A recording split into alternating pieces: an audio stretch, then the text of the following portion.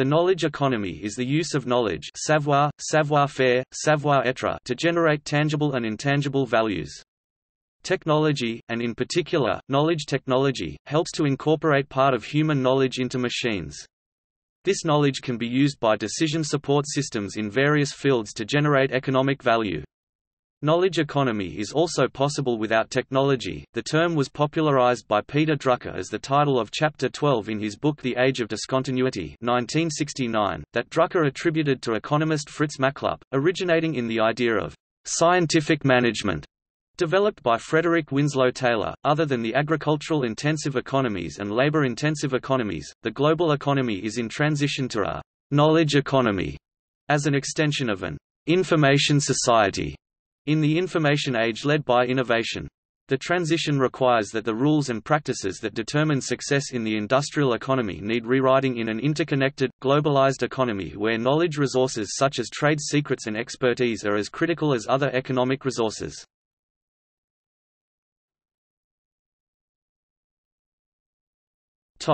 Concepts. A key concept of the knowledge economy is that knowledge and education, often referred to as human capital, can be treated as one of the following two. A business product, as educational and innovative intellectual products and services can be exported for a high value return. A productive asset, it can be defined as P production and services based on knowledge-intensive activities that contribute to an accelerated pace of technical and scientific advance, as well as rapid obsolescence.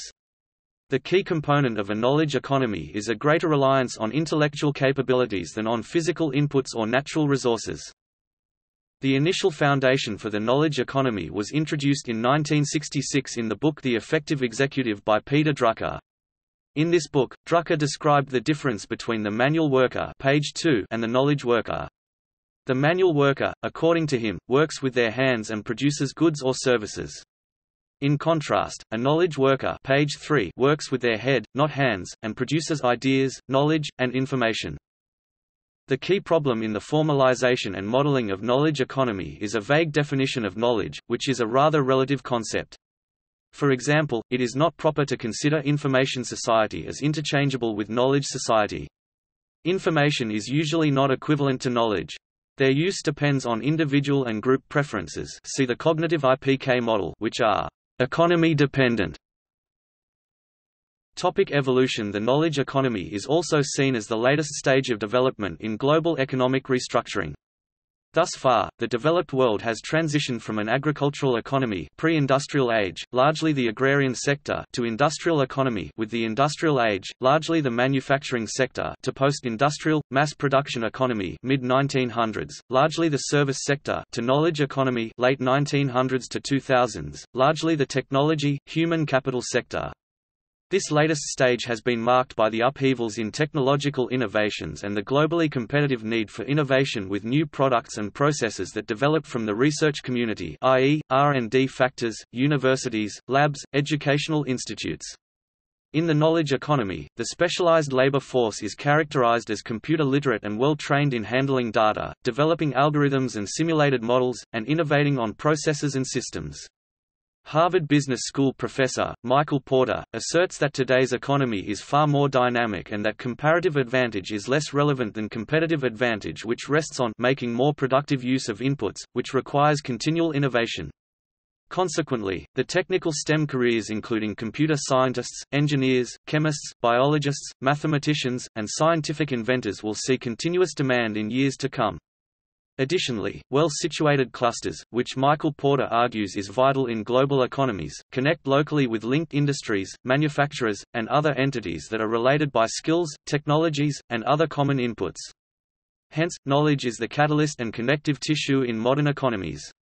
With Earth's depleting natural resources, the need for green infrastructure, a logistics industry forced into just-in-time deliveries, growing global demand, regulatory policy governed by performance results, and a host of other items high priority is put on knowledge, and research becomes paramount.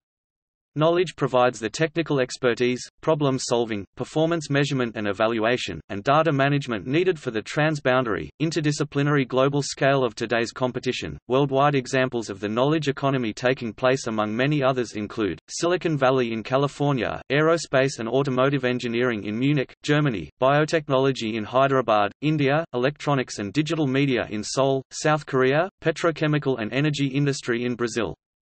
Many other cities and regions try to follow a knowledge-driven development paradigm and increase their knowledge base by investing in higher education and research institutions in order to attract high-skilled labor and better position themselves in the global competition. Yet, despite digital tools democratizing access to knowledge, research shows that knowledge economy activities remain as concentrated as ever in traditional economic cores. It has been suggested that the next evolutionary step after knowledge economy is the network economy, where the relatively localized knowledge is now being shared among and across various networks for the benefit of the network members as a whole, to gain economic of scale in a wider, more open scale. It has been hypothesized that the gradual evolution of network economy would create a well-interconnected economic order, which would then begin to concentrate on the passion of individuals, gradually leading to a passion-based economy.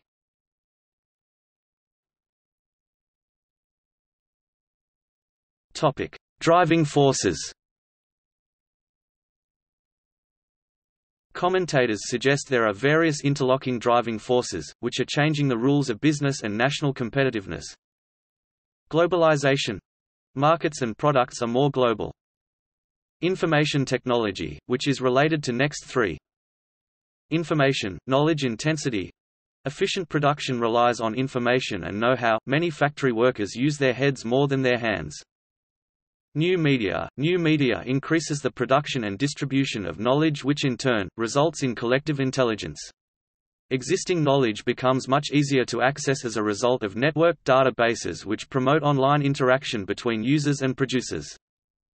Computer networking and connectivity, developments such as the Internet bring the global village ever nearer. As a result, goods and services can be developed, bought, sold, and in many cases even delivered over electronic networks. As regards the applications of any new technology, this depends on how it meets economic demand. It can remain dormant or make a commercial breakthrough. See diffusion of innovation.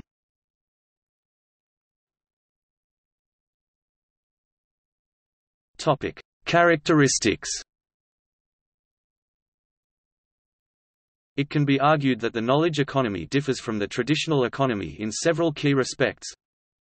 The economics are not of scarcity, but rather of abundance. Unlike most resources that are depleted when used, information and knowledge can be shared, and actually grow through application. The effect of location is either diminished, in some economic activities, using appropriate technology and methods, virtual marketplaces and virtual organizations that offer benefits of speed, agility, round-the-clock operation and global reach can be created. Or, on the contrary, reinforced in some other economic fields, by the creation of business clusters around centers of knowledge, such as universities and research centers. However, clusters already existed in pre-knowledge economy times. Laws, barriers, taxes and ways to measure are difficult to apply solely on a national basis. Knowledge and information leak to where demand is highest and the barriers are lowest. Knowledge-enhanced products or services can command price premiums over comparable products with low embedded knowledge or knowledge intensity. Pricing and value depends heavily on context. Thus the same information or knowledge can have vastly different value to different people, or even to the same person at different times. Knowledge when locked into systems or processes has higher inherent value than when it can walk out of the door in people's heads. Human capital competencies are a key component of value in a knowledge-based company, yet few companies report competency levels in annual reports. In contrast, downsizing is often seen as a positive, cost-cutting measure. Communication is increasingly being seen as fundamental to knowledge flows. Social structures, cultural context and other factors influencing social relations are therefore of fundamental importance to knowledge economies. These characteristics require new ideas and approaches from policy makers, managers and knowledge workers. The knowledge economy has manifold forms in which it may appear, but there are predictions that the new economy will extend radically, creating a pattern in which even ideas will be recognized and identified as a commodity.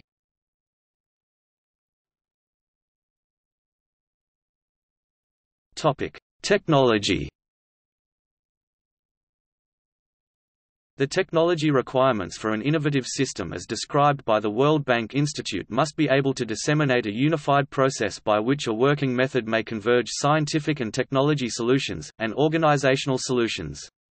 According to the World Bank Institute's definition, such innovation would further enable the World Bank Institute's vision outlined in their Millennium Development Goals.